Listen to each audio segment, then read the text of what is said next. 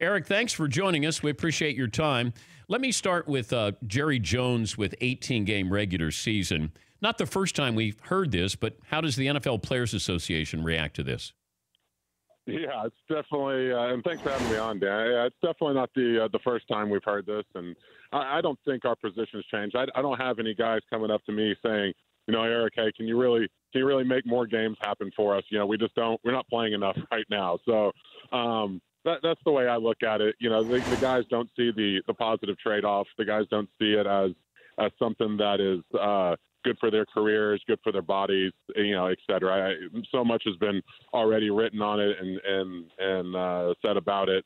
I don't see, and I haven't heard anything that changes that. Well, I guess I'm wondering if you have a lot of these players who are role players, secondary players, if they know that they can make $500,000 extra with these 2 games, wouldn't the majority of players want to sign up where your marquee players probably wouldn't want to add 2 more games to the regular season?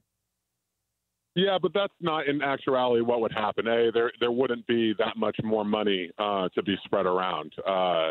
That would increase every player's by $500,000 on average, and then 2, that money would go into the cap, and as you know, and as we know, that cap is going to get tilted heavily towards the star players. So, some of your star players would make more, but your role players, in my view, and the way I've looked at it, and everything I've read, and the people that I've talked about, even with GMs, on how that money could be spread, wouldn't go to your role players, wouldn't go to your guys, your middle of the road guys that you're talking about.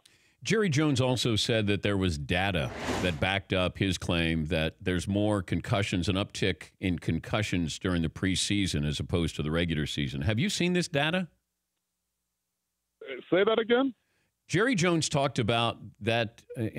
Do we have the exact wording on that, McLovin, just to be fair to Jerry Jones? Yeah, he said there was a study. If they eliminate 2 preseason games and add 2 regular season games, it will actually add to the health because there are more injuries during preseason. Seton, do you have the sound so I can play it for Eric? Here's Jerry Jones. My solution is real simple, is cut back on preseason games, have 1 at each team's home, play a couple of them, and then you need to add 2 games to the regular season, which I've been a proponent of for several years. It's probably physically better for players than it is to have the longer preseason, the longer practicing. Our studies show that we actually have a ramped-up injury situation with players during preseason.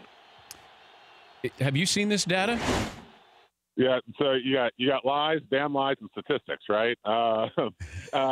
Listen, what he's referring to, I believe, and this is the data I've seen, is what he's referring to is a heightened concussion rate or a heightened injury rate in the preseason because you have 90 guys on a roster in the preseason, some of them which are they're the first time in their NFL life. They don't know what they're doing. Obviously, indecision leads to injury. And then in the regular season, you have practices in which you only hit once a week. During this season right now, you're hitting 6 times a week. So, of course, you could say, oh, well, there's more injury rate. There's a greater injury occurrence in the preseason than there is in the regular season.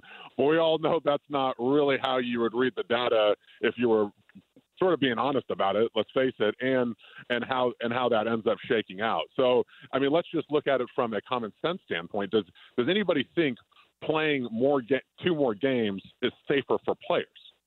No. So to act like playing 2 more games is safer for players is just, to me, a pretty silly comment. For more Dan Patrick Show, tune to Audience Channel 239 on DirecTV or download the Dan Patrick Show app.